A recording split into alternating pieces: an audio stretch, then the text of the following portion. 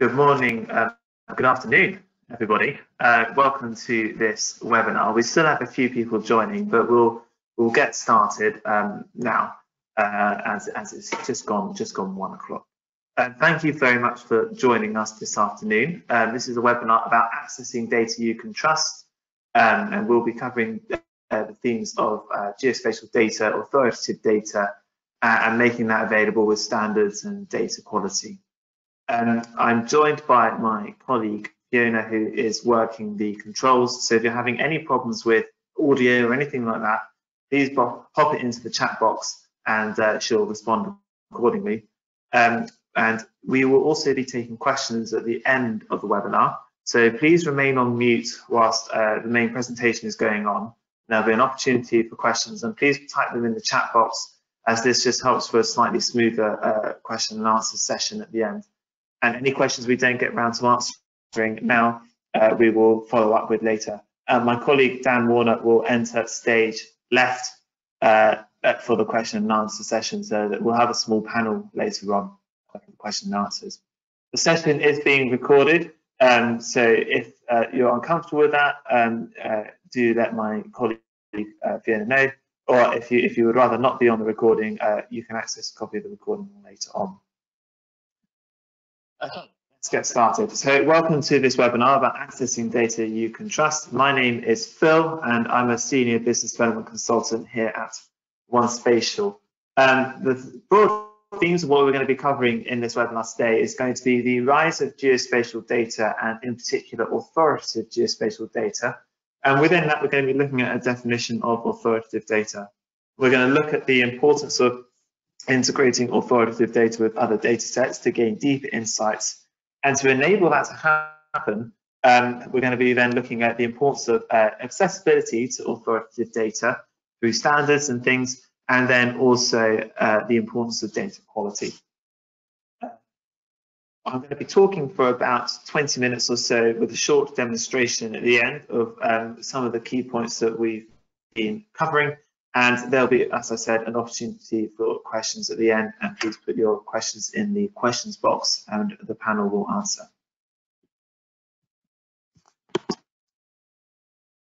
This is the agenda I just covered. I'm getting a bit ahead of myself. So I think we can all agree that over the past 2 decades, GIS and geospatial data has become ever more part of everyday public life. Geospatial data kind of started out in the form of cave drawings or paper maps, which were the initial stages of people trying to identify what was where, i.e. giving things a place. As surveying techniques improved, these maps became increasingly accurate and were started to be used, or continue now to be used, as authoritative sources of spatial information in everyday life. For example, if you have a boundary dispute over who owns what bit of the land, you go to the authoritative spatial maps to clear that up and resolve the problem. In the late 20th century, as technology moved towards being more digital, these paper recordings of spatial data were stored digitally. Initially, this gave us the opportunity to simply pan a digital version of the paper map without the need to store large books. However, as GIS developed, we can start to gain greater insight from this spatial data by running spatial analysis and conflating different data sets. 10 or 15 years ago, we would have been learning in GIS skills in a university class, which people now take as part of everyday life with a smartphone. Routing on Google Maps, for example, just shows how far geospatial analysis and geospatial data has come over the past few decades. Not only has this changed how people are accessing geospatial data, but also how geospatial data is captured. This has created a vast array of different data sets, from location intelligence data collected through people's smartphone use or smart credit cards, or the building of open source data sets such as OpenStreetMap. Amongst the rapidly increasing variety of geospatial data sources, we often hear the term now of geospatial data that is authoritative data, or the important and trusted data. There is value of using these phrases such as these, as they highlight that the data we are working with are important to organizations and are key to organizational operations. We've seen it many times in our careers where important data has not been maintained to standard, and this can lead to all sorts of problems such as false positives or missing data when making operational decisions. At a number of conferences I've been to recently, there have been many discussions both on the value of authoritative data and the need to start to improve our collaboration between organisations through partnerships and standards, etc., to manage the rise of global events such as climate change, the migrant crisis, and predominantly in the last few months, COVID-19. These conferences have highlighted to me that we need to be clear when defining authoritative data amongst other data sets. As these collaboration models start to evolve, it is becoming increasingly important to ensure that whilst we want all data to be of a high standard, why it is important to maintain a high quality of our authoritative data in particular. At the third International Workshop on Spatial Data Quality, Kronkovets et al. Proposed a new definition of authoritative data, and that is that data provided by or on behalf of a public body or authority which has an official mandate to provide and sustain it, that is based on a set of criteria to ensure known data quality, and that is required to be used or aimed towards extensive use and reuse within the public sector and society as a whole. From this definition, a key point for me is that authoritative data has a mandated use, and it is this mandated use which creates value for authoritative data and that vital importance for its quality and accessibility to be maintained. This mandated use could include in government operations and legal cases, for example, where processes and evidence used to make key decisions could come under immense scrutiny. One may argue that the role of authoritative data has strong connections back to the origins of spatial data provision with the paper maps and providing an undisputed record of what is where. Authoritative data provides a powerful insight into the world it represents in its own right. However, it is often combined with other data sets to gain deep insight into what is happening in the world the authoritative data is representing. An example of this is the continued use of authoritative data amongst other data sets, which is key to many countries in their response to the COVID-19 pandemic.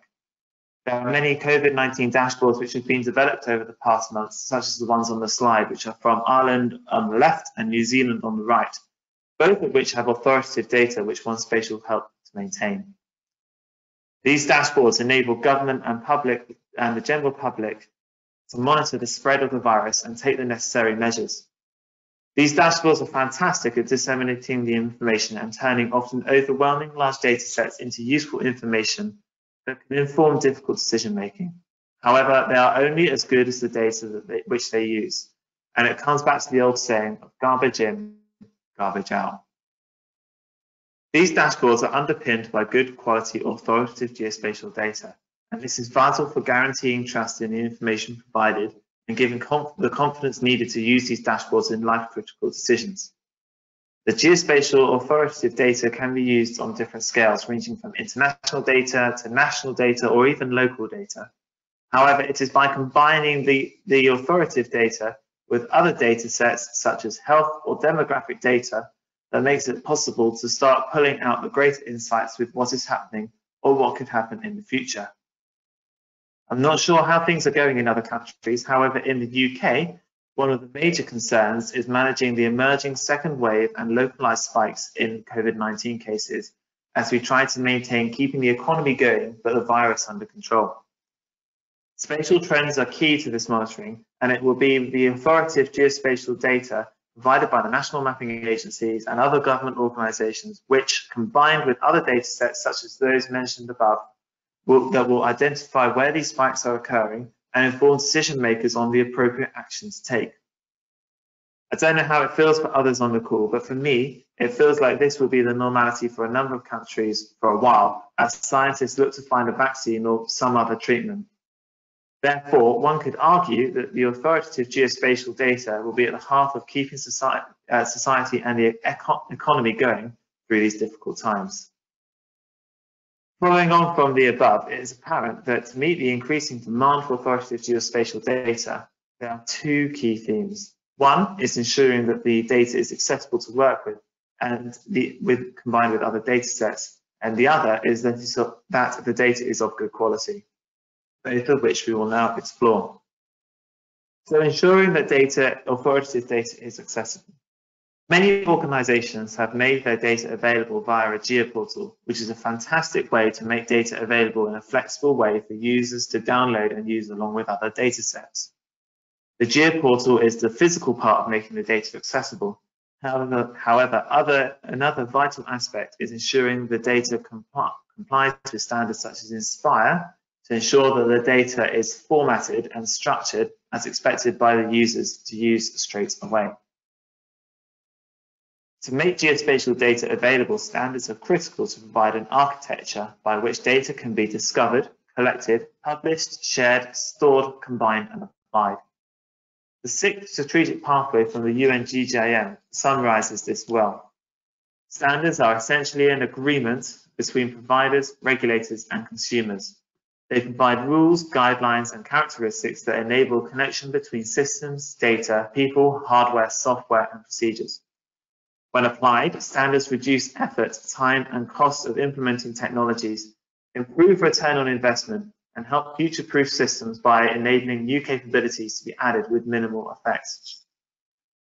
I really like the figure published in the strategic pathway, which summarizes how the correct implementation of standards can lead to benefits we all want to achieve or continue to achieve. You'll see at the top of the diagram, which I've put on the slide, there are four key elements to standards. You've got the physical standards and policies themselves. You've got the technology which help implement those standards. You've got the compliance testing and the certification, which is the authorization that we know that the data meets a certain standard. And you've got the community of practice. And as you look through this flowchart on the slide, it's that fourth element, which I feel personally is easy to forget, but it's actually a really critical part when we're defining these standards to make sure that the data is truly accessible to all parties. You'll see that community of practice is key in the guiding principles behind the four elements. You've got collaboration, engagement, leadership, governance, all of which require involvement from those who are using the data, those who are publishing the data, those who are managing and storing of that data, and those who are capturing the data. If all ends of the spectrum meets to help comply those standards, then those standards are going to make sure that the data is available and ready to be used by everyone. And then we can guarantee that we're going to be achieving those outcomes mentioned at the bottom of the flowchart, such as minimize barriers to data sharing and integration.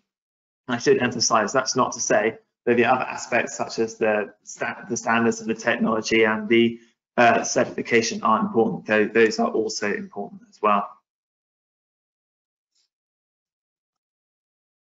But as well as standards, we need to think about being geospatially ready, and what the term that has been around in the market for a little while now, which is the geospatial data infrastructure. Again, with the diagram on the slide at the bottom of the flowchart is the outcome we all want to achieve, which is economic growth, improved environmental and societal outcomes. But to do that, if we go up a stage, we need to be thinking about innovation, the services that we're providing to society. And if we're thinking about that spatially, we can only innovate really with what we've got. So we need to be ready for that. And if we can only be ready by ensuring that our data is fit for purpose and valid. So the flowchart goes all the way back to the geospatial data infrastructure in order to achieve the outcomes that we want. So I'd argue that the other key theme that is important to authoritative data is that the data is of good quality. Whilst data standards can enable this to an extent, they are ensuring that the data is of sufficient quality to be shared, which can be different to the sufficient quality of representing the real world, which is where the geospatial data infrastructure comes in. A geospatial data infrastructure typically consists of geospatial data assets, such as data sets, registers, and identifiers, standards to enable access and interoperability with the data assets, as we've just been discussing, technologies used to curate and provide access to those data assets, guidance and policies that inform the use and management of data assets, organizations that govern the data infrastructure, communities involved in contributing to or maintaining it, and those who are impacted by the decisions that are made using it. So again, it's that collaborative approach, a bit like the standards. The geospatial data infrastructure is the beating heart of geospatial data management, enabling collecting, maintaining, and sharing of data. And it is important to maintain your geospatial data infrastructure much as you would maintain your asset infrastructure in the physical real world. This includes processes to ensure that data quality is maintained within the existing data, as well as new data as it's being added in. At OneSpatial, when we're managing data quality in these infrastructures, we take the approach of ensuring that data quality is monitored through a positive rules approach, so defining how we want the data to be structured and then running the data through and making sure it complies. The quality of the data is based on how reliable that data is to use. For example, is the data complete? Are there gaps in your attribution that prevent an analyst identifying patterns and trends? Another one could be, is the data current? We saw an extreme example of decision making using outdated authoritative data with the accidental bombing of the Chinese embassy in Belgrade, sadly, in 1999. So you'll see here, we've looked at how data quality as well as data accessibility is powerful to ensuring that authoritative data can be used amongst other data sets to gain deep insights, and how authoritative data, when being published in geoportals, should take these two things into account. One of the things which is always interesting to find out is what the market is doing. And so to do that, we're going to have a go at having a couple of poll questions, which should be putting up on the screen now. So the first question is, do you currently publish your national authoritative data to citizens or other government departments via geoportals? So if you take a minute, please do select yes or no, and we'll wait 10, 15, 20 seconds, and then we'll check the results.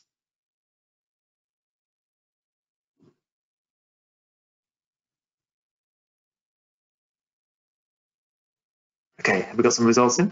Okay, so let's have a look at the results of that one.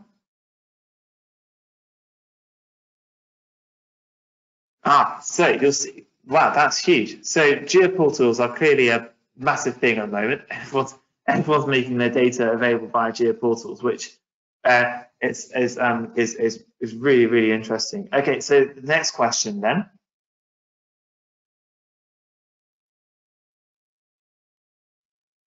Are the national authoritative data sets that you maintain consuming source data from other government organizations? Are you pulling in data from multiple sources to contribute to the authoritative data that you're publishing via the geoportals? So again, 10, 20 seconds to select yes or no.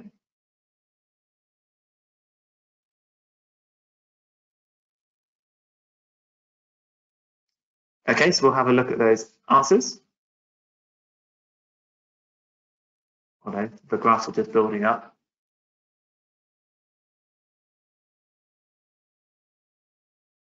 Okay, here we go. Wow. So that's really interesting. So the data that's being published is being pulled from multiple sources, and that's perfectly understandable. There's various organizations or departments within organizations that are specialists in their areas. For example, in government departments, you might have coastal specialists who are doing coastal surveys and pulling in their data, and then those who are doing tree surveys and pulling in their data, all to be published through a rich authoritative data set in the geoportal. I believe we have another question.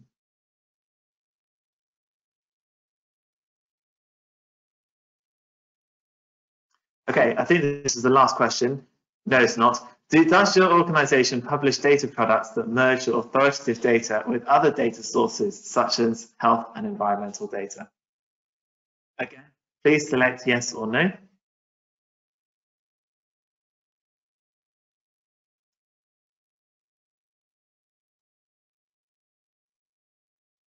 Just waiting for the last few to come in.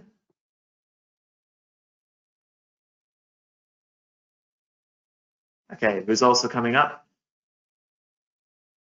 Okay, yes, we've still got a majority there. That's interesting. So we're starting to see now the benefits, as we were talking about earlier, of merging multiple data sets to gain those deeper insights. Okay, moving on to the next question then.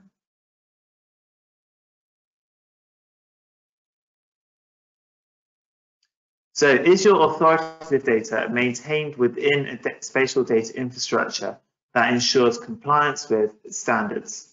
As we were discussing earlier, standards help ensure that data is able to be shared and used in multiple ways. So this can be a manual process, it could be an automated process. Have you got some sort of way of ensuring that the data is compliant with standards?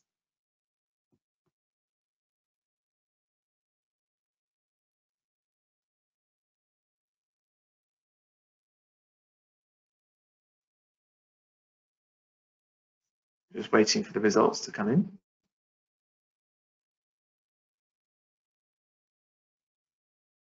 They're still coming in. Don't worry, it's anonymous, so you can answer as honestly as you wish.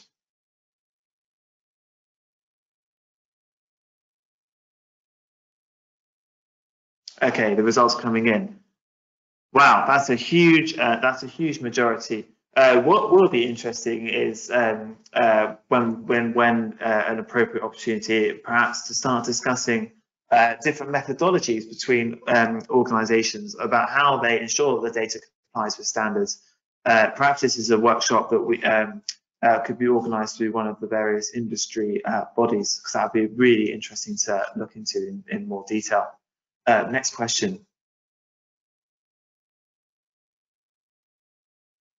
Just coming up. Is your authoritative data maintained within a spatial data infrastructure that ensures data quality is maintained? So similar to the last one, so we're looking now at the ensuring the quality of the data, so how well it represents the real world for when we're merging the multiple data sets.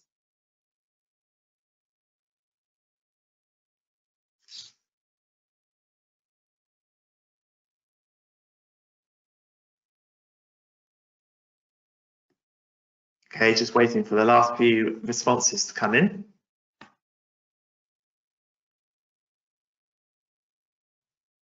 Here they come.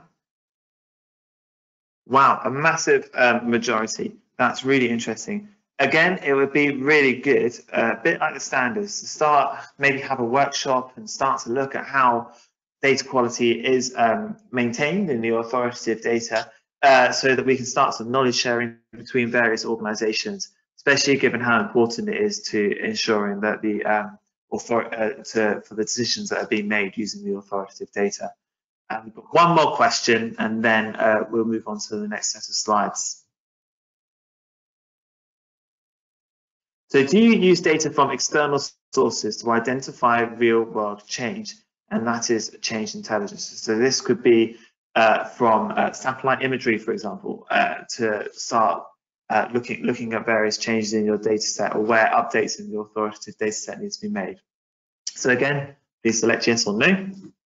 And we'll just give everyone a minute or so for those updates to come in.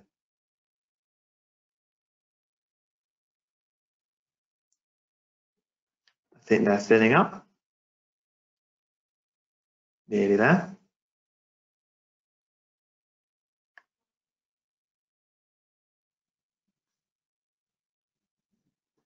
Wow, massive majority. Again, that would also be just really interesting to start having some workshops. I think those polls have created for us various different things that we can look at organising for the geospatial industry to start looking at various knowledge sharing workshops or ideas, or even sadly conferences if we were able to meet. But really interesting stuff. Thank you so much for your participation in those polls. So if we swap back to the slides now.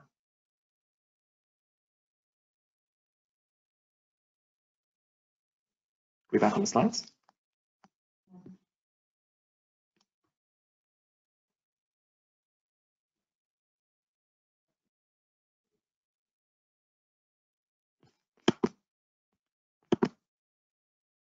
Give us a second. We're just swapping back onto the slides. I'll start talking anyway, but you'll just have a poll on in the background. And the next slide isn't needed for a minute anyway. So that's all really interesting. It's really fascinating to see what you are all up to and some of the processes that you've described as being there. Like I said, it'd be really fascinating to start to have some further discussions and some workshops about how you're implementing standards into your data and how you're ensuring data quality. And I think that'd be really good because those of us between the organizations can start to knowledge share and look at and exchange best practice. And for those as technology providers, it's also really interesting to start to look at how technology can be, new research and development technology can be done to enhance existing practices. So all of the things that we've discussed, standards, role of authoritative data, using and data quality are really good. However, budgets are shrinking. We're coming into a time of economic hardship as a result of the global pandemic. And I think the emerging phrase that's on everyone's mind is all of this stuff I really want to do, but securing budgets is really difficult. And this means that we need to find a way to maintain and improve our productivity whilst implementing these things. And at One Spatial, we believe that automation of implementing standards in your geoportal and data quality in your geospatial data infrastructure is absolutely key. For the past 50 years, we've worked with national mapping agencies to manage the data quality in their geospatial data infrastructures by designing automated job management systems with embedded data quality processes and technology. And we are constantly researching how this technology can be adapted to meet the needs of the changing climate. Every organization is at different stages in the development of their geoportals, although it seems like a lot of the people on this webinar have already started developing geoportals. However, automation can be included in either an existing infrastructure or as part of the design if the geoportal is at the embryonic stage of development. What we feel is needed in either environment is a data quality knowledge hub where data can automatically be validated and cleansed against standards and data quality rules that are written out in plain English to avoid complicated rewriting of code should standards be updated or changed, avoiding the risk of technical debt. By having this process automated, it enables data provision organizations to remove time spent on repetitive tasks to focus on other priorities such as researching data requirements from users, capturing data more frequently, working collaboratively on policy and standards development. But how can we implement this automation in? Now, I have got an example here. If I can have a go at resharing my screen, perhaps that will there we go. It will give the webinar system a good kick up the backside and start it again. So what we've got here is a video of an example where the automation of the data, and we're using a tool here called One Data Gateway as an example of how this could be done. And the example that we've got, the scenario that we've got here is we've got a national authoritative data set from Ireland that is based on ISO and OGC standards, and it's actually a skin of the earth data set, so i.e. it's one layer isolated up. And we've got a new set of survey data that's come in from the field, and what we want to do is we want to validate that against some business rules. We're using business rules in this example, but you could also validate it against the standard if you wished. And you'll see the business rules on the screen now. And if the data passes those business rules, we're confirming this is of good enough quality, and we're going to ingest it into our main data set by cutting out the hole in the existing layer, dropping the new survey data in, and sealing it all up. And that's actually getting rid of a long manual process, and it's also reducing the risk of human error. And you'll see the tool there's got various dashboards for monitoring data quality and over all the projects. You can start to see if any of your suppliers who are sending data into your authoritative data set are submitting frequently wrong data. So you'll see here there's an Esri shapefile of the data that we're going to be submitting. You'll see there the skin of the earth. So if you turn layers off, there's various holes in the data. So what we're going to do is we're now a data supplier, we're going to submit the data, and as I said, it's an SV-shaped file. So we drag and drop the data in. In this case, it's the building survey data there, all zipped up. And we're going to first of all check that the schemas match from the source data to the target data to make sure that there's no complications there. You'll see here, we're lucky, they do all match, but if needs be, we can click on review mapping and we can repoint the schema accordingly if we need to. But it's all okay, so we're going to continue. So we've now kicked off a workflow where we're going to run the data, we're going to load it up, we're going to check it against those business rules, and the 7 features will be validated and pushed through if they pass. You'll see on the screen that all 7 features have passed, and they've been committed through to the main data set. So a process that could have taken a digitizer days and days, and then quite a few quality assurance checks has just been gone through in a couple of seconds. And you should see now on the main data set, if we refresh it, the building data has been loaded up. So by doing this through automation, we're ensuring that data standards and data quality is maintained in our authoritative data sets when we're publishing on geoportals. But we're doing it in an efficient and productive manner that means we can handle the up and coming economic crisis whilst using the value that geospatial data and especially authoritative data can bring to decision making, especially when it's implemented with other data sets. So to conclude then, what we've looked at on this session is we've looked at the rise of geospatial data, and in particular authoritative data, and how that's now being used more and more in operational decision making, especially by governments, and how we can gain greater insights from that when we start to combine it with different data sets.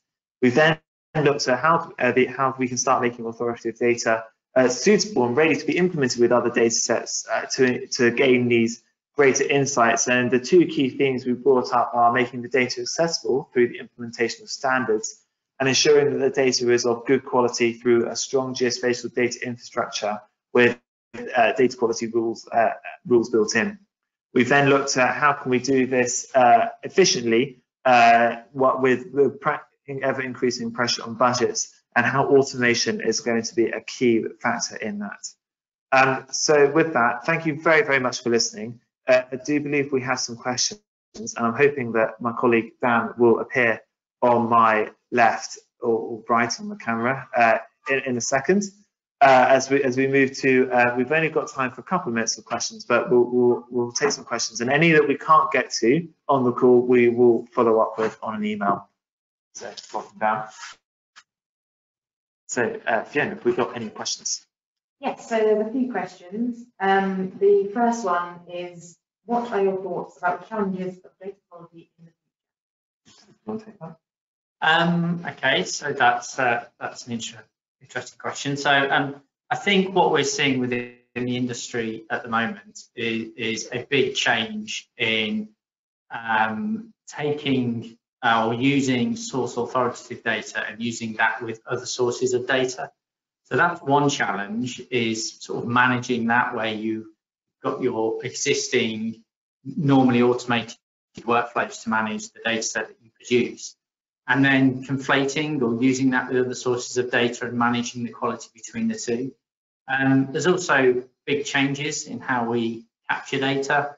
I think there's been a big rise in automation through the capture processes. There's new techniques in capturing that, whether that's through LiDAR, whether that's through automatic feature extraction, and that just adds a different context to how we need to validate that data. And so that's putting in place or extending existing processes to validate data that's coming from automatic sources.